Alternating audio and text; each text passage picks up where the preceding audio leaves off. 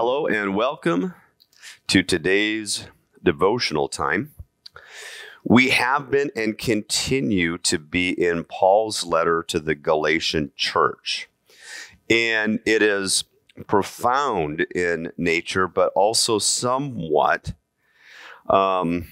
unfamiliar, if you will, because the issue that he addresses is not in the same context that we live in today, meaning that while we live according to God's promise and not according to the law, most of us are not Jews who have been brought up and raised in the law, so it has not been a part of our identity. But it was for the people that Paul was writing this letter to. So it takes a while to unpack this in its fullest impact with regards to our lives as disciples. And let's get into it today. Let's pray and go into chapter 3, starting with verse 10 of Paul's letter to the Galatian church. Father, thank you for your word and your spirit that opens our minds and hearts to hear the truth of your word and to recognize it. It is knowing you and your word that gives us the truth that sets us free, and free from fear, free from the bondage of fear, I should say, free from regret, free from shame, free from the forces of evil in this world. So as we go into this world, into your word, Lord, please open our hearts once again. In Jesus' name, amen. All right. Verse 10, Paul writes this. Last time we had a devotion, we covered verses 10 through 13. We're going to do a little bit of review, but go on a little further. Paul writes, verse 10, "For all who rely on the works of the law are under a curse, because it is written, everyone who does not do everything written in the book of the law is cursed." Now let's just take a pause there. What Paul quotes here is an Old Testament scripture verse, and actually it comes from Deuteronomy 27:26. Everyone who does not do everything written in the book of the law is cursed. What that entails is you can't pick and choose what parts of the law you're going to observe. You can't pick and choose what part of the 10 Commandments. You can't choose just 7 of the 10. And even though some of the laws that Moses gave Israel back when they were at Mount Sinai seem almost primitive to us. For example, you can't wear clothing with 2 different types of material. You can't eat seafood. Things of that nature seem to be just maybe outdated and primitive and irrelevant to our times that we live in now. Not for them, not when the law was given to them. And the purposes behind the law were multidimensional. But you can't pick and choose. It's all of it. And so what Paul is saying here is you can't go back, in his context, to making Greek people in particular be circumcised just because the law says so. Because if you do, then you got to adhere and observe all of it. You can't go back to the pick and choose. And this is what he's talking about. It is somewhat relevant even today. For example, I'll give you one example that Christians talk about, or in some circles they talk about, but it is something that is at issue. The 10 Commandments, the 4th commandment is to remember the Sabbath day. And there are very few Christians that observe the Sabbath day. Very few. We've adhered to or bought into the idea that the first day of the week, which is Sunday, is the Lord's day, because that's when he was resurrected. And that if you go to church and gather, then that suffices for observing the Sabbath. But no Christian that I know actually observes the Sabbath the way it was given to Moses, which is to not do any work. So that's kind of a pick or choose to a degree. And that is true for any of the other laws that were given to Moses. So Paul is saying you can't just pick and choose. He goes on in verse 11, now it is clear that no one is justified before God by the law because the righteous will live by faith. And now he quotes another Old Testament scripture, the prophet Habakkuk 2:4. And he's using two words, justification and righteousness. Righteousness is a theological word that's, pretty loaded because it goes through, what does that mean? Ultimately, you don't have to get all theologically trained to understand what's right. In other words, just in common street language, we use that term. Hey, what are you going to do to make it right? Or if somebody does something, it's like, hey, that ain't right. We use this intuitively. Righteousness is the same way.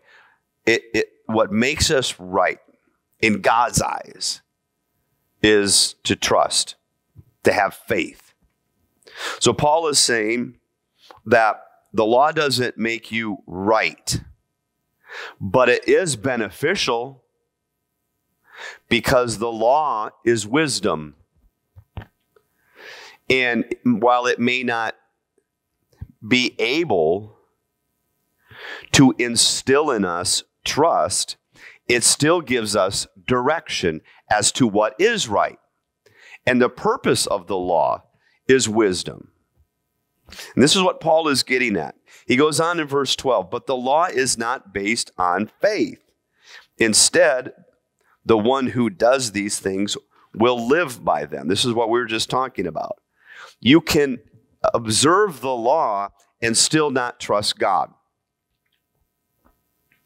And this is it can be abstract, it can be theological, but ultimately, if you're practicing discipleship and you're practicing following Jesus, it's a reality that we all face, which is no matter how disciplined we are in our spiritual life, no matter how disciplined we are in practicing discipleship. In other words, we can be disciplined in a life of prayer, disciplined in a life of community, disciplined in a life of Bible, getting into the Word and Bible study. We can be disciplined in the Word in the ways of worship. We can have a discipline in all these areas of our life. Meditation, meditating on the Word, solitude.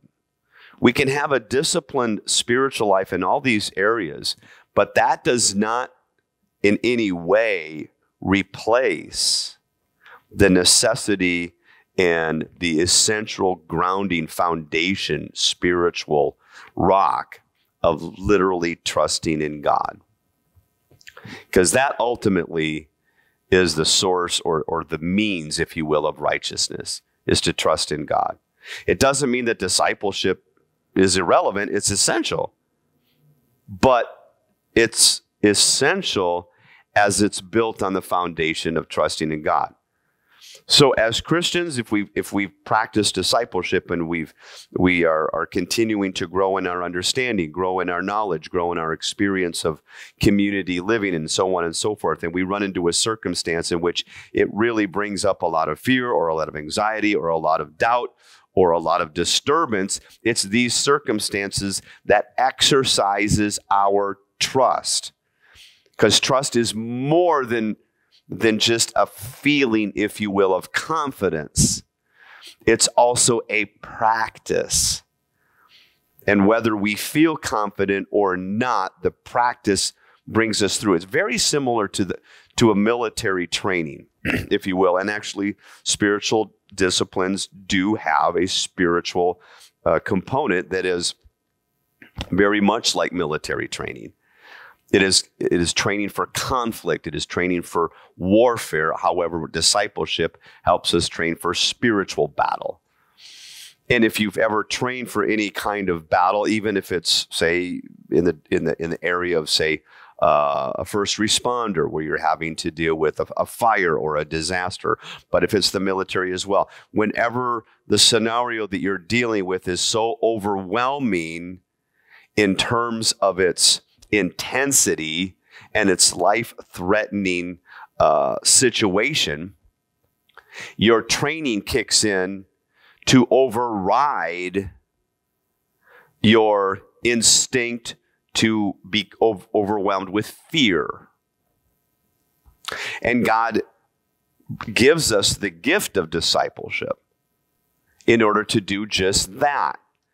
I've heard it say, and I really, the more and more I sit with this, the more and more I think it's true.